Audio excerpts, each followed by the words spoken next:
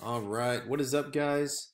So I've been doing some daily algorithm challenges, and I figured it'd be a good idea for me to record myself doing them and also trying to explain the solutions as I solve the question. This is really good practice for whiteboarding, and it'd be a good opportunity to add some more content on the channel. So I've been doing these challenges through a website called Codewars. If you're not familiar with it, definitely check it out. They've got questions that you could solve using all types of languages, not just JavaScript. And yeah, it's a good way to keep your skills fresh.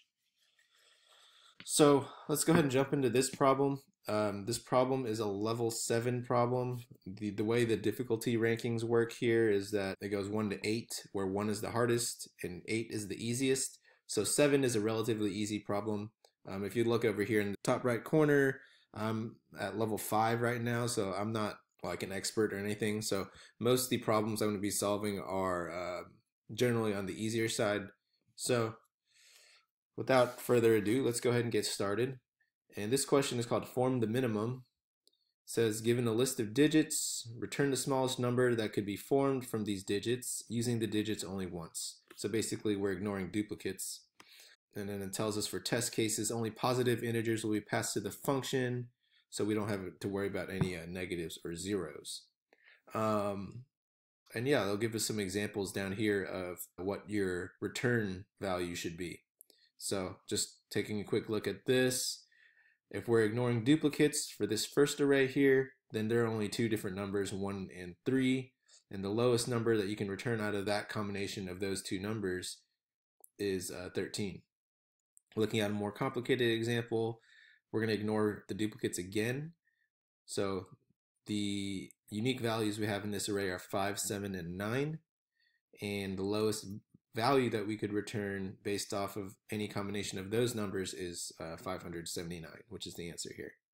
So pretty straightforward question. Okay, so let's go ahead and jump into the solution here. First thing I'm going to do is I'm just going to change this to ES6 syntax because I'm picky like that. We're just going to change this into an arrow function because I think it looks nicer and get rid of that comment there.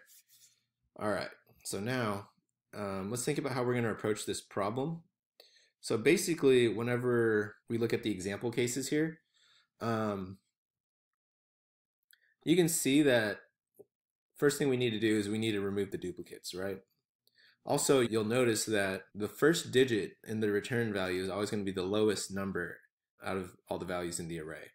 And then the following digits are going to be the next lowest number, and so on. So if we look at this first example, well, actually that only has 2 numbers, so that's not the best case. Let's look at the second one. So ignoring duplicates, we have 5, 7, and 9. They happen to already be in order, but you can see the lowest value possible out of any combination of those numbers is going to have 5, which is the lowest number first, 7, the next lowest number, and then 9, which is the last digit. We'll look at a more complicated example here. Ignoring the duplicates, 1 is obviously the lowest number, so that's the first value. 3 is the next one, then after that it's 4, 6, 7, 9, so on. So you can see the pattern there. So essentially what we want to do is we want to sort the array and then we want to remove the duplicates, and that will get us pretty close to the return value that we need. And I'll show you what I mean here. So first I'm going to declare a variable called sorted. And all I'm going to do here is I'm going to take the array that's being passed in as a parameter. It's called values. And I'm going to use JavaScript's Array.sort method on it. And now when we run this, I'm going to return sorted to see what we get. You'll see in your test cases down here, like the first array here is values is equal to an array with 1, 3, and 1. After we sort it, we get 1, 1, 3. So it sorts the array for us in numerical order. Okay.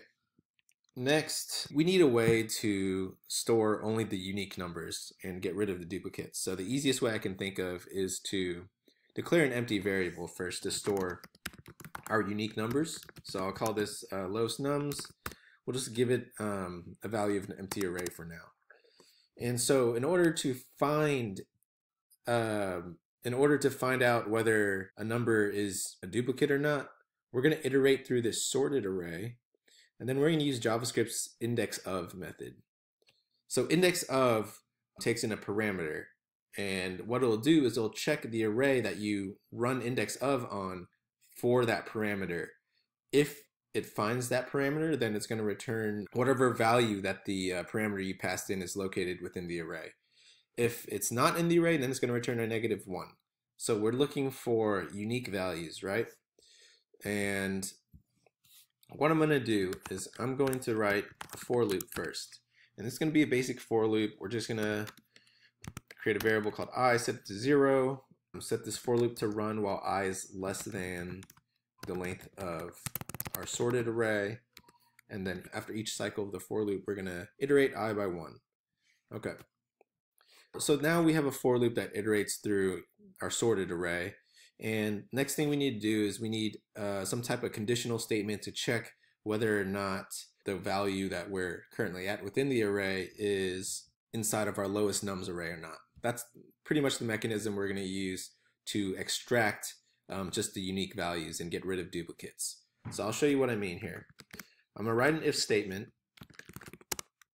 And inside the if statement, I'll say if, and this is where this is where our index of method comes into play.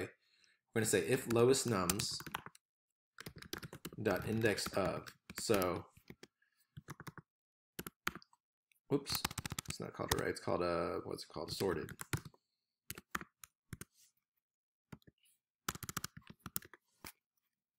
Okay. So since we're doing this in the for loop, we're going to check each element to see whether it's already in the lowest nums array or not.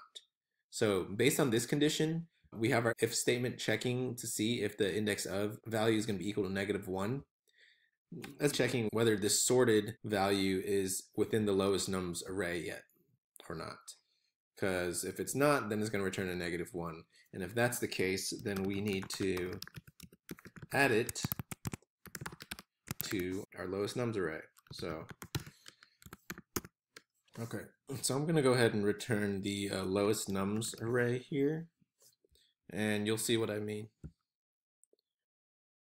Oh, I messed something up. Let's see.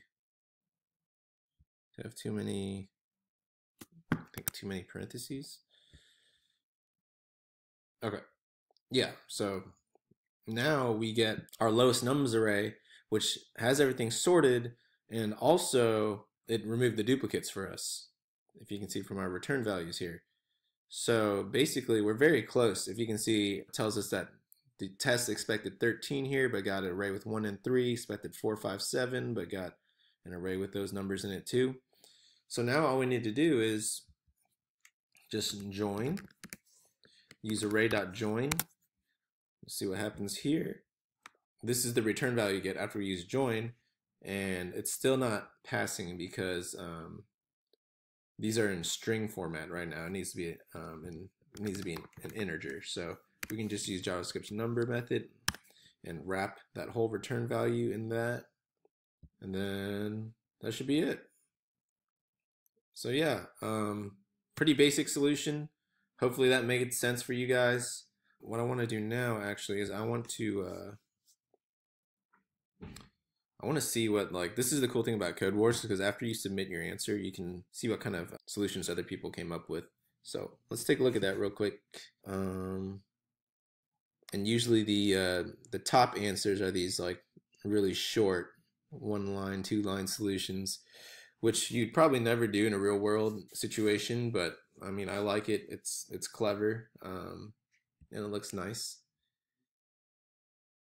Yeah, so this person used the set keyword. I'm not too familiar with how that works, so I'm not going to try to explain that now, but definitely something to look into, which is why I actually check out these solutions after I submit my own, because you can learn a lot just from looking at other people's solutions. It looks like most of the top solutions did use set, so I guess that removes the need of having to use a for loop to iterate and push values into a new array. So yeah, that's pretty interesting. Oh, I was about to say, like, this was my solution, and it is my solution. So that's pretty cool. I made it on the board, guys. I'm gonna go ahead and upvote my own solution there. Hopefully it gets some more visibility. yeah, so that's it, guys. Thank you for watching. Remember, I do have the link to this problem down below. So if you want to give it a try, definitely do so. And, you know, if you have a different solution than what I did, then make a comment down below.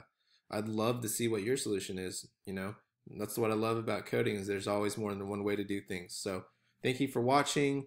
There will be a lot more of these types of videos in the future. So yeah, peace out, guys. Thanks.